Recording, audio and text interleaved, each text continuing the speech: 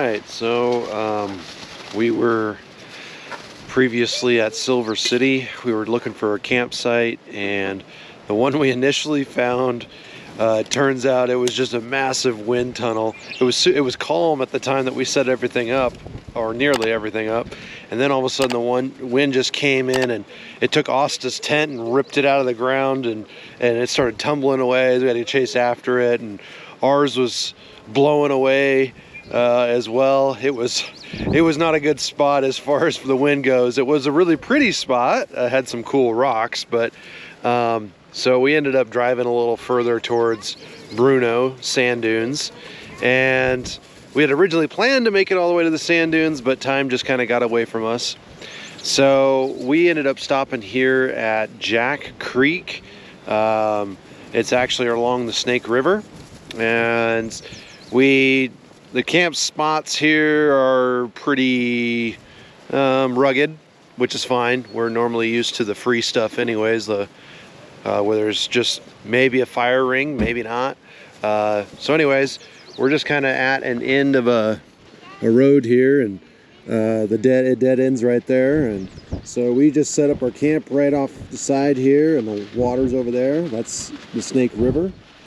And so we were just kind of along here, and everybody's kind of finishing packing up. But it's a pretty spot. It's kind of windy still right now.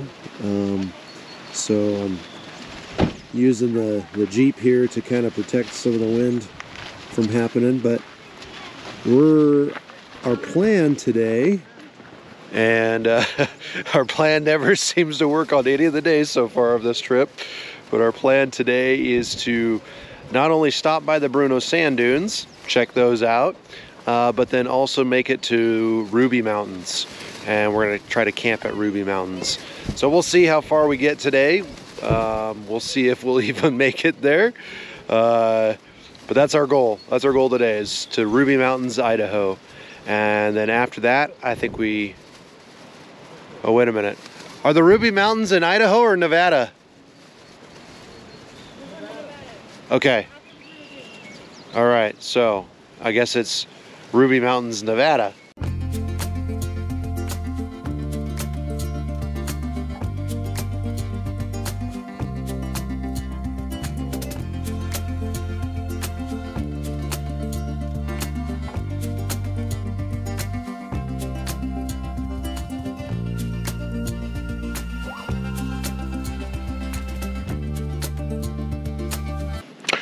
Okay, we're here at the Bruneau sand dunes, actually at the dunes this time.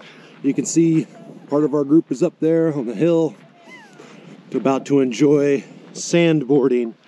So yeah, we chose a smaller, less occupied dune. There are some bigger ones over there, way off in the distance, pretty big. And then there's a massive one way back there, and an even a taller one over there. So yeah, this is apparently a pretty popular spot. Dad, also known as Greg earlier, had mentioned that he used to come here as a kid, and he doesn't remember the lake, which back on the other side of these trees over there is a lake, but he does remember the sand dunes. And so anyways, we are here to test this out, check it out, and along with sandboarding. You ready? Okay, go. Let's see it. Back. I think it's because of the dunes. Oh, yep. Sand's fault. Totally. Come on, Asha. You did it before. When we get back down, You're the weight, girl. yeah. Maybe it needs wax. Did they give you wax? Some guys, I've seen wax them. Oh, yeah. They all need wax. Okay, my turn. Daddy's turn. You already went down unsuccessfully like Zaylin. It's okay. It's my turn to unsuccessfully go down. Everybody gets an unsuccessful turn. Yeah, everybody gets an unsuccessful hill. Theirs look waxed.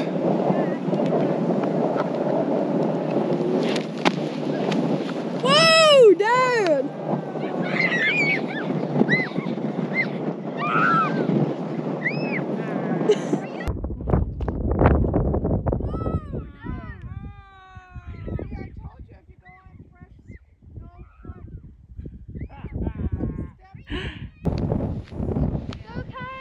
Keep going. Yeah. Good job. Arms at 90s. Hold them 90s. There you go. Perfect. Just go. Keep going. Don't stop. Keep going. Good job, Jazz. Arms at 90s. Stand up straight. There you go.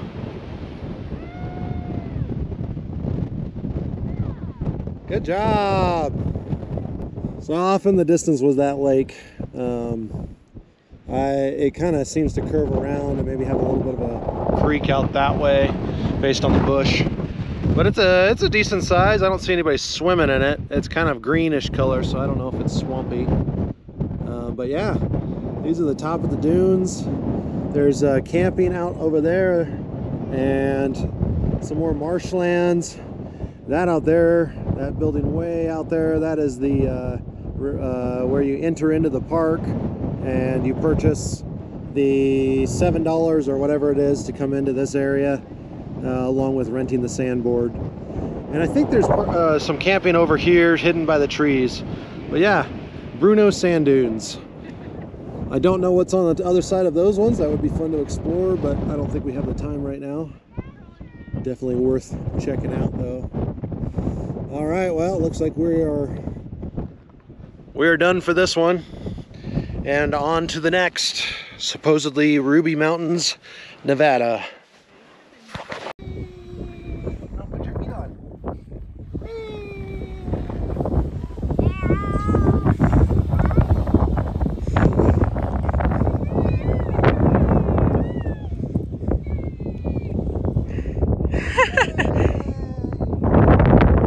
Daddy, so I guess my dad's gonna do this.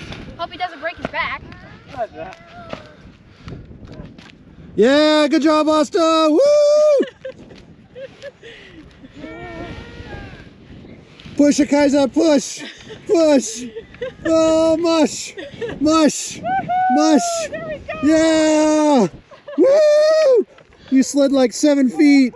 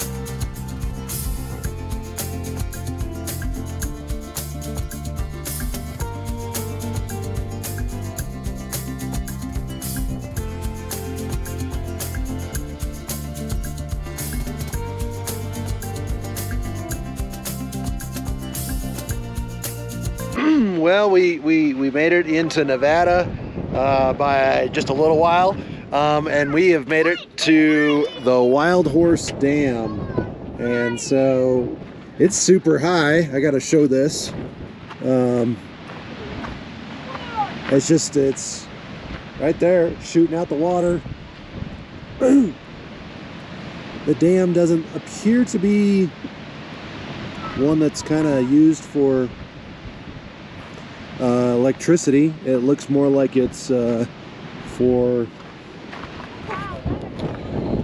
maybe flood control.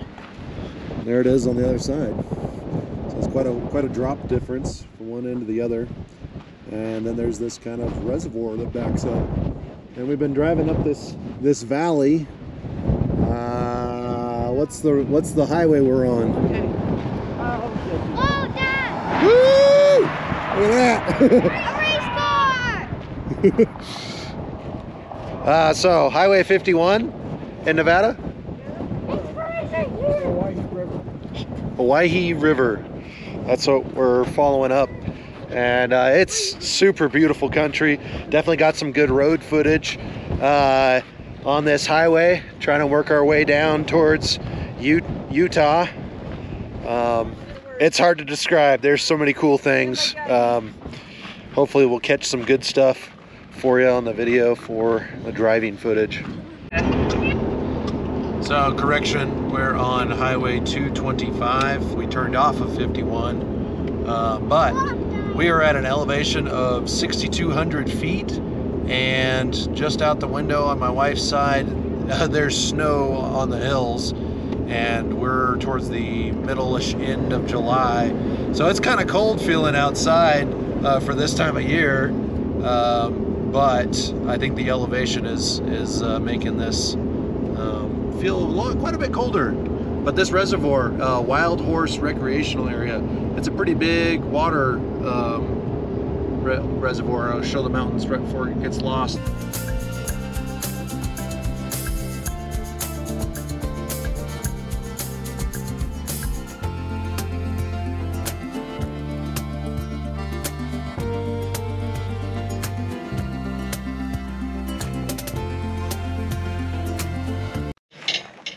All right, so we have found our campsite for the evening.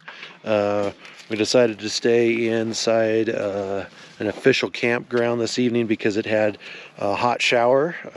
So it's been a couple of days, so we figured we might as well get our shower in now.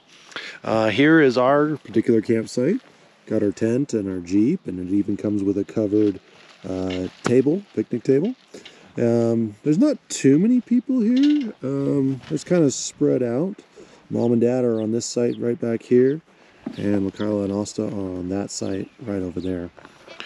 This is called the Spring Creek Campground, and it's outside of Elko, Nevada. And so we're going to stay here tonight. We'd originally thought of driving all the way up into the Ruby Mountain to kind of check out some stuff, but we decided, well, let's get our shower in now, and then we'll go and explore Ruby Mountain tomorrow. And then after that, hopefully we'll be into Utah by that point.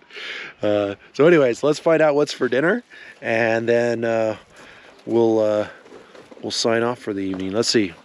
So, hun, what are you making for dinner? So we are having Cheetos mac and cheese with hot Italian sausage. So it's not your regular mac and cheese, it's the Cheeto flavor. We discovered it. The kids have been begging for it. They absolutely love it. They ask for it every single day. Of course, I'm not doing it every day because we'd be sick of it, but it's a good one. The kids like it. Cheeto mac and cheese. Okay, well, hot Italian sausage. That sounds good. I'm up for that. Mac and cheese with meat in it. All right. Zylan, you like mac and cheese? Yes, I love mac and cheese. Oh, yeah. So let's go find out what Michaela and Asta are having for dinner. Hi, Kaija. Hi. Did you like sandboarding? Yeah, it was fun. Yeah, you had fun? Would you do it again? Yeah, I would. Yeah. What about you, Aja? Definitely, it was cool.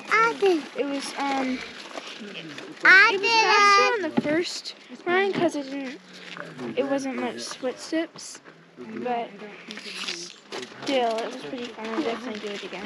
Yeah. What are you doing there?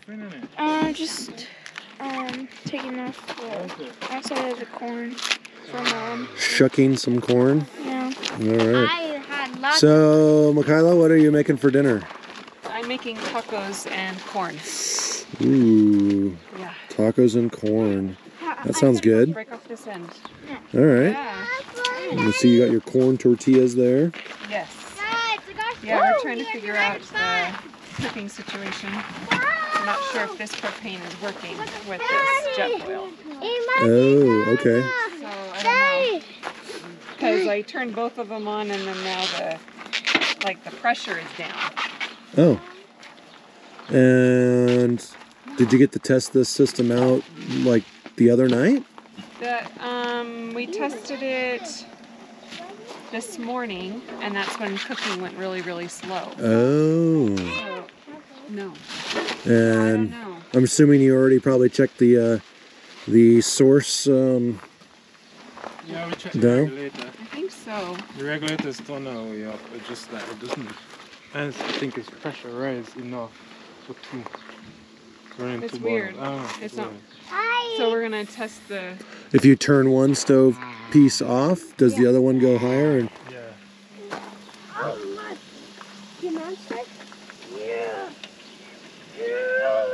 Now I hear it a little more. oh, so maybe not enough pressure in there for two. Yeah. Interesting. You'd think there would be, though. Makes it a little bit more inconvenient. So. Yeah. Anyway, we're working through the kinks, I guess. We're figuring it out. Well, We new have 2.5 equipment. weeks. 2.5 weeks, yeah, to figure out all these corks. Huh, interesting. So Well. now that you know that, Nathan, don't buy a 5. Now that I know it, don't buy the little one, huh? The 13 pounder. Unless you're only going, look, that's a lot more pressure. Yeah, that's a lot more pressure. Oh my, Did this one get filled? yes. Yeah. By the way, just a heads up, if anybody comes to the same Yeah, route it's the that pressure. It doesn't. the same route that we did from Nevada to Utah, then bring warm clothes because you're gonna need it. Yes, it's a lot colder than I was expecting. I was thinking Moab, heat, desert, 100 degrees, I was and too. it's been cold for the Yeah. first 3 days. Well, you might be wishing for the rain and the cold weather after Moab starts killing you with the 110 degree weather. Wish for a balance. All right, last ones to check out is Mom and Dad, see what they're making for dinner. They're getting things together. We might have to see what the idea is as opposed to the actual food. Okay, Mom. I don't see anything on the stove, so what are you making for dinner? Figured it out yet. You haven't figured it out yet? No, I'm gonna look at my refrigerator and decide what I feel like cooking. Maybe, I have some cut up peppers and stuff, so maybe I'm gonna make fajitas. Oh, okay. Yeah.